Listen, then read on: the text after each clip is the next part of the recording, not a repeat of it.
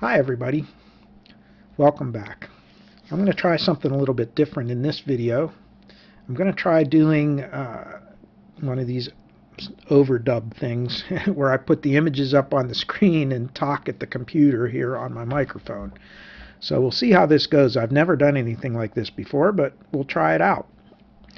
As you can tell by the image up here, we're going to do a little video on turntable alignment terminology, and I thought that might be useful because I always get a lot of questions about what some of these terms mean and what they actually are in reality. So if that sounds interesting to you, stay tuned. That's what we're going to do.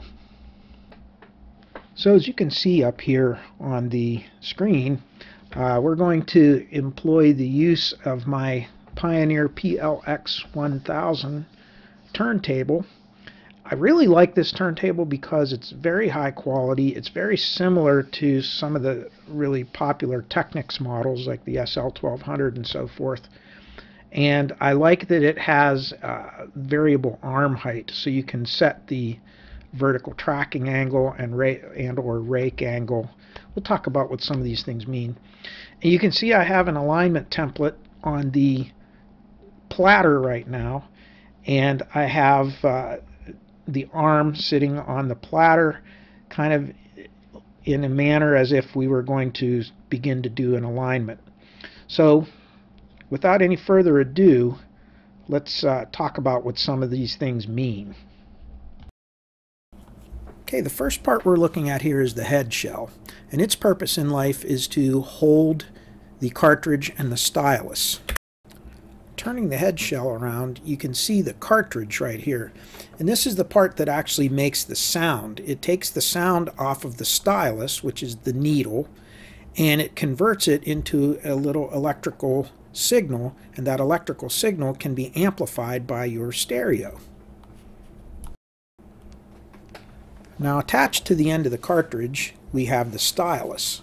The stylus is sometimes called the needle because in the old days it resembled a needle on the old phonographs, the old Edison phonographs and so forth. And it actually goes up inside the cartridge, and in this particular cartridge this is called a moving magnet cartridge. And what there is there's a small magnet attached to that arm where the little tiny stylus tip is, and we'll look at a close-up view of the stylus tips here. And it actually moves that magnet inside of a coil of wire, and it creates an electromagnetic field, and that little field creates a current that comes out of those four wires there. And the reason there's four wires is there's two wires for the left channel and two wires for the right channel. This is a stereo cartridge. In a mono cartridge or a one-channel cartridge, you would only have two wires coming out. And essentially by this particular stylus moving side to side, it will either excite a current on the two wires on the right side or the two wires on the left side of the cartridge for your stereo sound. Now there are different types of stylus tips, and you can see from this little chart from thanks to Audio Technica, you can see some of the more common ones that are out there. And each one, going from left to right, gets a little more detailed in its design. And you can see the profile of how they will actually track in that record groove that we just saw the picture of earlier. And as you get more complex in the cut of the diamond of this stylus tip, of course the cost goes up substantially. So some of these styluses can be very expensive, in the many hundreds of dollars or even more. But the whole purpose of each of these is to follow all of those little tiny movements of the groove of the record to reproduce the sound. Because really what a cartridge does is it takes mechanical energy and converts it into electrical energy. So looking at the diagram here, you can see how the stylus moves inside the grooves of the record, and it moves the cantilever arm, which moves the magnet, pivoting on the little suspension in there, and that movement of the magnet inside the coil just kind of like a string on an electric guitar pickup, will produce the sound. And then you'll have that little tiny signal, and it's very small, very low output, coming out of that coil through the terminal pins, and that's what goes through your preamp. That's how it works generally. Going back to our close-up image of the needle in the groove there like that, the stylus, you can see how important then it would be for that stylus to be totally perpendicular to the groove like it is right in the picture. If it's tilted to one side or to the other, you could see how it would not track within those grooves, because on one side of the groove is your left channel information and on the other side is your right channel. So depending on which direction the cantilever is going to move back and forth, it's going to affect your stereo separation and the output of the signal. So that's why all that we're going to be doing in this alignment is you're going to try to get that stylus aligned just like you see in there. Get it as straight in the groove as you can. So adjusting the stylus to be perpendicular to the groove like our last picture is called azimuth adjust. And what you're looking at right here is an azimuth adjustment tool. So this is just an acrylic block with some lines on it. Looking up close, you can see how you can kind of sight it like this, and you can look at the stylus and you can look at the cartridge and everything with respect to this little block gauge, and this is what's going to help you to align it. Now if you had to make this alignment, you would either have to rotate the head shell with respect to the tone arm, or you would have to put some shims under those mounting screws of the cartridge to get it to line up. Normally this is something that's pretty much pre-aligned at the factory. Unless there's a real problem, it should be pretty good, and you normally don't have to mess with it very much. Looking at the rear of the tone arm, you have the yoke assembly which holds the bearings that the tone arm pivots on. And that center part, that center bearing, we call the pivot. And that's a very important part in measuring the distance from the pivot to the stylus, which is going to be your arm length. And that's very important to know. The other things that are on the back of the tone arm are the counterweight assembly, which is for vertical tracking pressure, and that's how you set your tracking force, and that's how you set how much weight the stylus applies to the record. And there's a little force gauge that you use for that. You can buy them and measure the amount of weight in grams. Most modern cartridges will track somewhere around 2 to 2.5 grams, although some of them track a little heavier than that, some a little bit lighter. And you just rotate that weight and it moves the weight backwards or forwards on that pivot or on that arm to increase or decrease the weight. In addition, you have the anti-skate adjust, and when you turn that little dial there, what it's doing is it's applying a little bit of spring pressure to pull the arm back towards the outside of the record. And the reason being is when the record is rotating, there's a kind of a gyroscopic force that will, or kind of a centrifugal force, I don't know what you would call it, I'm sure some of you can help me with that, that wants to make the stylus pull in towards the center of the record. And as we saw in the previous video of the Rotel turntable, go back and watch that video, you'll see about tracking force and the importance of anti-skate. You'll see how it really, really seriously affects the distortion and the channel separation of the record and how that stylus tracks in that groove. So that's where you would make that adjustment. Now the next thing we're going to talk about, and this is going to take the most time of this video, is tangency adjustment. Making sure that you set your tangent points for the way the arm tracks.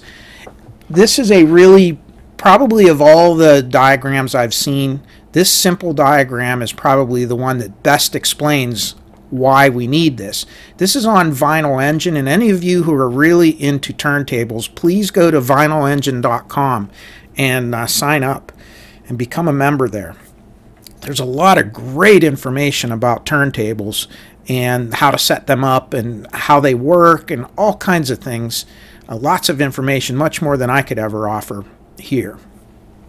So looking at this, let's try to make some sense of what this is showing. Remember, I showed you earlier in an earlier frame here the pivot point on the back of the tone arm on the yoke assembly. And if you notice there, when you start at that pivot point and you measure to the spindle and you also measure to the end of the stylus, you have what's called your effective arm length. That's really important because from the pivot to the stylus, see that yellow line there, effective length, that's actually showing the length of the arm that's going to be making an arc. Remember, it's pivoting at that one point, so it's not traveling in a straight line. It's actually traveling in a curved line. And if you look at that kind of pinkish purplish line there that intersects the head shell and that yellow line, you'll see right there that you have the arc that's traced by the stylus tip. So as that moves in and out, as the arm moves in and out from the outer part of the record to the inner part, you can see it kind of travels in an arc. And remember, the record groove is one big spiral groove that goes from the outside to the inside. And of course, the outer part of that spiral is bigger diameter than the inner part. And so if you imagine that stylus as being a straight line, there's only going to be 2 points where that stylus is perfectly tangent to the record groove. And for the entire rest of that arc, it will be slightly off tangency. So the idea is you want to pick those 2 points and see those 2 green lines. They're showing on this particular setup where those 2 tangency or null points are. So there's always an outer one and an inner one like that. And there are many different methods that people have come up with, because depending on how long you set that effective length, and you do that by moving the cartridge either further out on the head shell or further in on the head shell, and then by angling the head shell. So between the angle of the head shell, or the cartridge in the head shell, I should say, between that angle and the length, where you're positioning it for that effective length, that's going to determine those 2 points. Now, luckily for us, the way that most of the turntables are designed out there, if not all of them, they either have an angled head shell or they have an angled tone arm called an S-shaped tone arm. And those actually will set the angle, the proper angle of the cartridge, and then all you have to do is adjust the length, where you put the head shell with respect to the cartridge, when you move the cartridge out. The distance that the cartridge is moved out on the head shell is called overhang. And the reason it's called that, if you look at the end of that one arc there, the overhang is the amount of distance that the stylus is protruding beyond the center spindle of the record. See that overhang area? That's the other shorter green line you're looking at.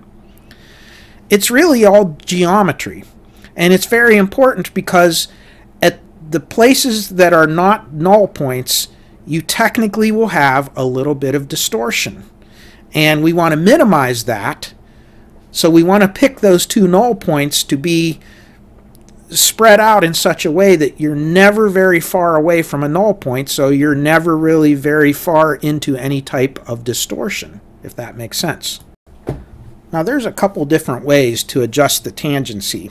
One is by using a protractor, which is what you see right here. Now this is a fancy protractor that's on a record-shaped disc, and these are 2 preset points, and I'm not going to talk about the different methods, but these are 2 preset points, and all you do is you put the stylus right on the little black dot, as you can see there, and you line the cartridge and the you line the cartridge up perfectly with those lines at those 2 points, and that will set your 2 null points perfectly.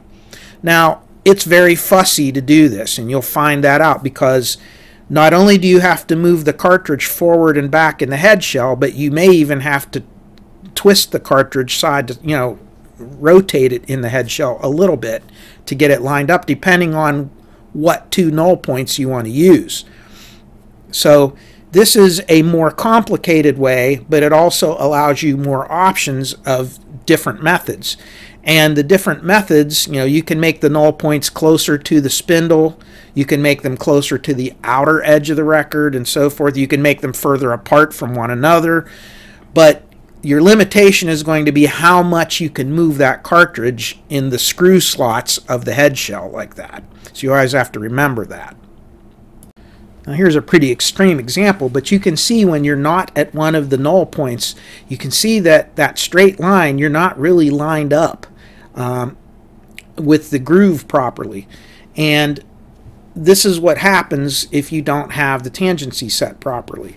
Now, it's always going to be a little bit out when you get way out at the edge of the record or way inside of the record. And when we're right on the null points, it's perfectly tangent to the record groove. And what you're seeing, what I showed you earlier, is an extreme example and not a perfect representation, but it gives you an idea of what's happening, so you understand why we do this alignment.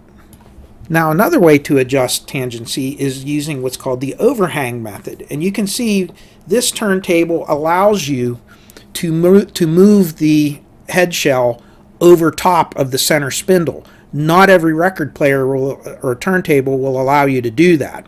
But in this case, you can, and you can see where we can use the gauge that we have on this, again, on this template to set the overhang. Now, the overhang is determined by the manufacturer.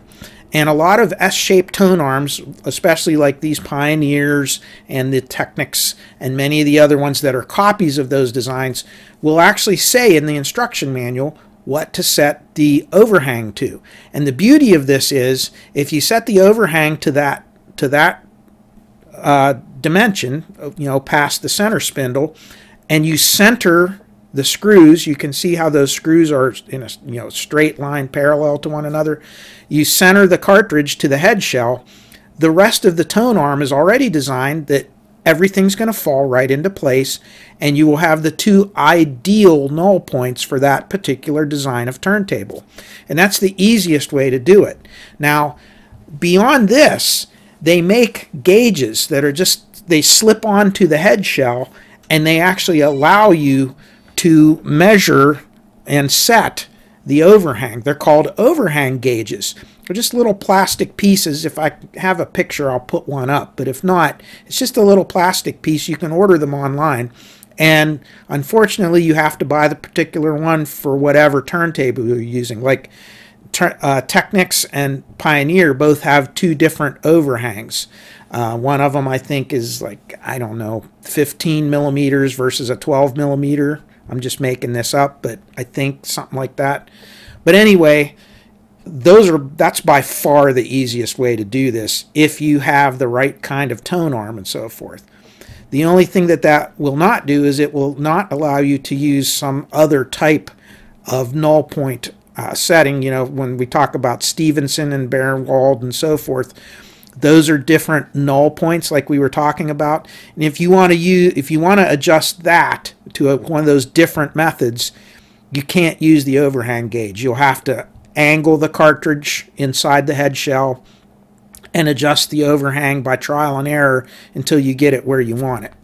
There's also all kinds of protractors that you can download and print out from the internet. There's even a protractor generator program that will actually custom make one of these for your turntable, and you can print it out and use it to align it with if you don't want to use an overhang gauge. And a lot of this stuff can be found again on vinylengine.com, but there's lots of sources out there for protractors. You can also buy pre-made protractors. Some of them look like the one that you've seen in this video. Some of them are just a straight, they look almost like a ruler, but they all do the same thing. They have those 2 points where you're going to have your 2 points of tangency that you're going to align, your better known as your null points. Now here's 3 charts that are 3 of the most common alignment techniques used for turntables. And if you want to stop the video at each one of these and look at it, you can. But essentially what this is showing you is it's showing you the method of the alignment, you know, what two null points you're setting for your turntable, and the distortion curve for that based on when you're on and off of those tangency points. So I'll leave these up here and you can go back and stop the video to read all this if you're interested in it. Okay, last thing we're going to talk about in this video is VTA, or vertical tracking angle, or rake, stylus rake angle. They all kind of are interchangeable terms. But if you see, you can see your cantilever, and you can see the stylus tip in the cantilever, and you can see how, depending on where the pivot point is up in the cartridge, it's going to actually set that stylus at a certain angle with respect to the contact surface of the record itself. And the ideal position for that may not be exactly 90 degrees perpendicular to the record groove. Sometimes you want to have it tilted a little bit forward. You have kind of like a positive angle to it, as they call, or even a little negative angle to it. The idea is you want to adjust that a little bit, and it will make a difference in the sound of the record. Sometimes, for instance, I had to adjust that a little bit on my PLX 1000 turntable, and once I did, the mid-range and upper frequencies really cleared up quite a bit. It was surprising because I never really messed around with it very much. I usually focused more on the null points than I did with this, but it actually made a difference in the sound of the record. So that is adjusted. If you have a turntable, and here, let me show you. Looking at my PLX 1000, you can see underneath the yoke assembly and the pivot and all of that, there's kind of like a ring. That ring can be unlocked and rotated, and it will raise or lower that whole yoke assembly. So it will actually make the whole tone arm higher or lower with respect to the base of the turntable. And that's going to change that angle of the cantilever and the stylus. And so it's very easy on one of these turntables. On other turntables, your only option is to put a shim in between the cartridge and the head shell, and that will adjust that angle as well a little bit. It doesn't take very much. The tiniest little adjustment can make an actual difference that you can hear. So just a few final comments before we wrap up the video today. And that is, first of all, go back. I did 2 or 3 other videos on some turntables, the Rotel, a Technics, a Hitachi, some couple of Pioneers. Go back and look through those videos. I go over a few of these things and actually show you how to do these setups. And now, hopefully now, looking at this terminology, you have an understanding of why we do them. The last thing I want to comment on is, why do we even bother with all of this? There's always been the age-old argument of digital versus analog, of records versus CDs versus MP3s versus lossless digital audio, and all these other things. The first thing you need to understand is digital audio, when done right, is far, far, far superior to a vinyl record. And please don't take that the wrong way, because I still, in many instances, prefer the sound of vinyl to digital. Why is that, you might ask? First of all these alignments that we do affect the sound, and it can drive you crazy. If it's not right, it won't sound right. But having the ability to make these adjustments does change the sound, and you can make it sound beautiful if you know what you're doing. It's a hobby in and of itself, and many people love this hobby and love to do it. The other thing you have to remember is, when record was the gold standard out there, all of the recordings and all of the mix downs that were done in such a way to either null out or to take advantage of all of the imperfections that you see in a record. Think about it. When the stylus is at the outside of the record, that outer portion of the record is traveling much faster than the inner portion of the record. So just in and of itself, you can see a difference in how the frequency response could be. Now, of course, that's been taken into consideration when the record was designed. There's a reason that the record rotates at 33 1/3 RPM. And even at the inner part of the groove, you're still well outside the, the range of, or well within the human hearing range. So it's really not a big deal, actually. The other thing is, these records were mixed, or the recordings were mixed in such a way that they will sound good on vinyl. It was done like that on purpose. Remember, they knew when they were recording this in the studio, especially when they were recording it to tapes, master tapes and so forth, they knew that most people would be listening to it at that time on a record player. So all of the mix downs, all of the effects, everything they did, even the placement of the track with respect, where you put them on the record, all of those things were taken into consideration when the recording artists actually mixed it down and made your final master copy, the die, for pressing these records. So in a way, it's perfect imperfection, or perfected imperfection, I like to call it. And this is the magic of it. When you hear about digitally remastered records, well, there's a couple, or recordings in general, there's a couple different meanings to that. There are some recordings that were just taken from the original master tapes, and they were digitized as is, so that it's a perfect copy that you can't tell the difference. And then those were just used to make another master plate, a die to press more records.